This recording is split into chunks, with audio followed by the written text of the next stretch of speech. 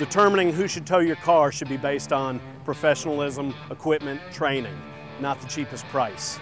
As a towing service, one of the most challenging things we have to deal with is when we receive a phone call, someone's shopping for prices, and we give a quote and they say, well, why so much? Sometimes you ought to be asking yourself why so little when you called the last guy. One of the things you need to look out for, when they show up, do they have the right equipment?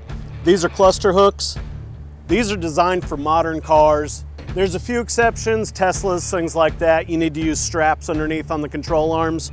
But what you don't want to see, there's going to be one or two giant J hooks. We've all seen them over the years. They're going to reach under with that big hook and just reach around under there and look for something that hook will hook to, okay? Today's cars are very fragile. A lot of the control arms are very thin aluminum. They can be bent easily. Your car can be pulled out of line very easily.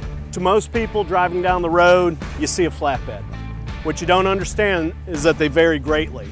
With a low center of gravity bed, a low load angle, you keep your car safe. There's not going to be the rubbing and the scraping that you can get from an older style bed. Even if your car runs, you don't want it driven onto the truck. If your vehicle is being driven onto the truck, the person loading it cannot keep an eye on these clearances and make sure your spoilers don't drag and make sure nothing's damaged. The only way to do that is from the control station, watching what they're doing. Never stand behind a vehicle while it's being loaded. Even brand new equipment can fail.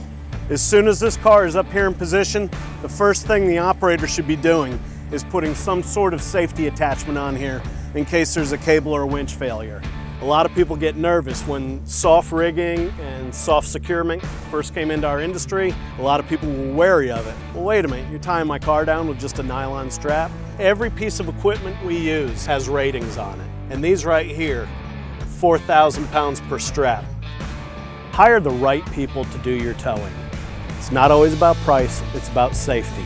And please remember, always slow down and move over. It's the law.